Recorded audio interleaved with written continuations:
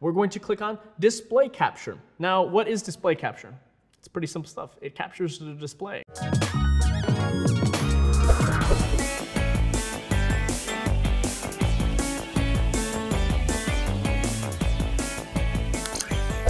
Hello everyone and welcome. Today we're going to be discussing how to start streaming on Twitch. It seems like it's a daunting task. It's not that hard. We're going to get you set up in like 10 minutes or less, okay? So first off, you're going to need to make sure that you have a Twitch account. You're going to need it so that way you can get in touch with your chat, your viewers, you can see your analytics, and you can have all of that on the Twitch website.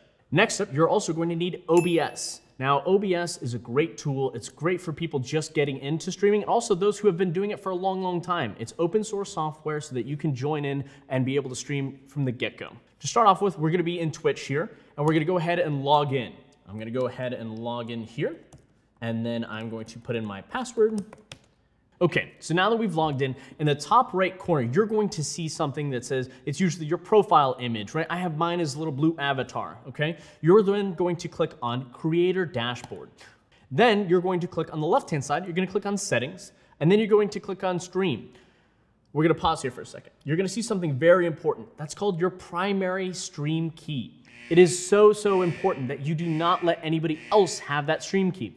Think of it like your house key, right? That's what gets you into your home. You don't just give that out to anybody because then they can go in, trash your home, take your Xbox. You don't want that, right? You want to make sure that you're safe and secure. Don't give this out to anyone. Even in this video, I'm going to make sure that I don't show it either. So how do we get around that? How do we make sure that we're safe and secure? You can go ahead and just click copy and it'll bring it to your clipboard. That way, you don't have to ever see it on your screen. You don't have to show it to anyone. You can know that it's safe and secure on your clipboard. Now that we have that, we're gonna make our way over into OBS, as you can kind of see. I already have it downloaded. If you need a download link, you can check it in the description below. So now that we have OBS up here, you're probably like, okay, you see this tunnel effect, but on my screen, I see a blank image. That's okay, that's just because I've set this up ahead of time, and you notice I'm already recording so that I can send you this awesome video, okay? So now, to get yours set up, what you're going to do is you're going to click the plus button in the bottom middle, okay? Then you're going to select video capture device, okay? If you already have a video capture device set up, you can go ahead and click on it. Like I already have mine that says video capture device 1 here. You can also create a new one and set it up that way as well. Once you've done that, go ahead and click OK, and it's going to bring up your awesome webcam on the screen. Now, I know what you're thinking. You're like, oh, I look so beautiful. This is all people want to see in the world. No, no, no. They want to make sure that you're playing the video games like you can, and we know that you're so good at them, right? So let's set that up too. This is a major scene where you see that I'm super bright and big on the screen. I'm going to go ahead and resize myself so that I put myself down here in the bottom corner, and then I'm going to click on the plus button again. I know, we were just here. We're going to click on display capture. Now, what is display capture? It's pretty simple stuff. It captures the display. It's just saying what is on my screen, show that to everybody that I'm streaming to. Now that we're going to be selecting which display we're going to be showing to the world, it's important to know that there's two different options you can choose. You could either select display capture or you can select game capture. Now, the reason why I like to use game capture is because it only gets that specific game that I'm looking at and nothing else behind it. It doesn't show maybe the script that I was looking for that stream. It doesn't show what games I plan on purchasing or credit card information or anything like that. And it certainly doesn't show my stream key, which we talked about is so important to keep safe. So if you want, a good way to start off is by using that game capture, because in doing so, you'll be able to select exactly what people see, nothing more, nothing less. If you have, again, a display capture already set up, you can click on that. Otherwise, you can click up here at Create New. And then you click OK, and then you get that tunnel effect like we just talked about. Now, you're thinking to yourself, okay, I set this up. I had the same tunnel effect that you had a minute ago. Where did my face go? We'll fix that, all right? Think of it like a piece of paper, right? You have layers of these windows showing. Right now, you only have the top layer showing, and that's your desktop. We're gonna fix that. Click on the video capture device, and you're gonna drag that up above the display. So we can see now, I've got my webcam down in the bottom right-hand corner, and then I have my video game or my screen in the top left. You can choose to have a game streaming, or you can show whatever's on your desktop, whichever your preference.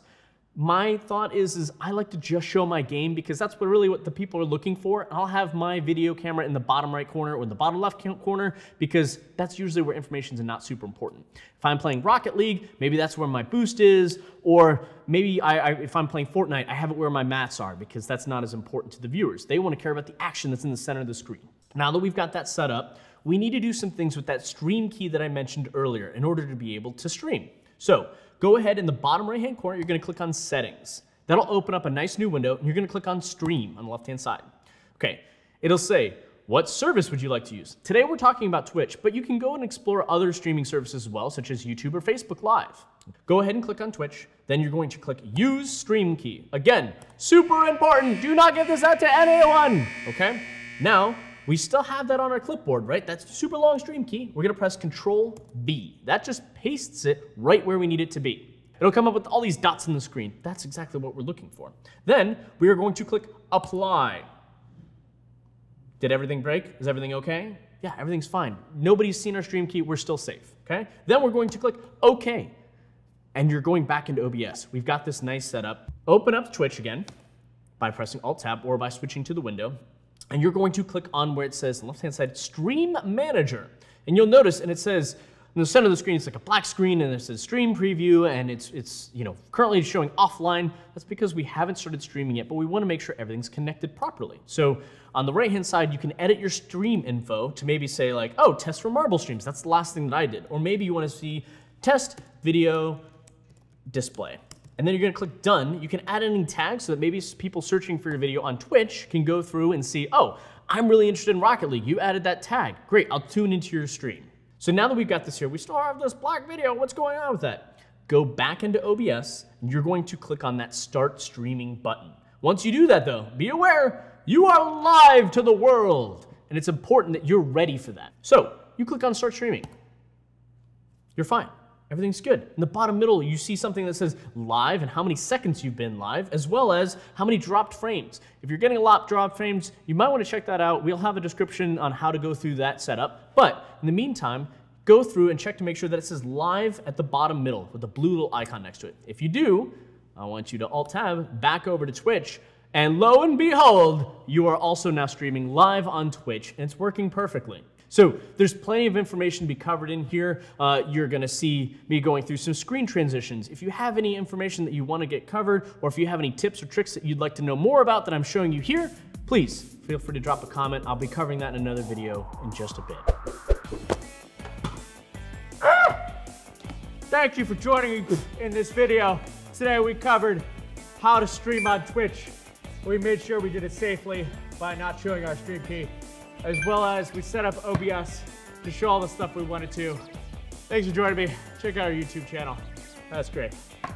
Super duper. Ah! Okay.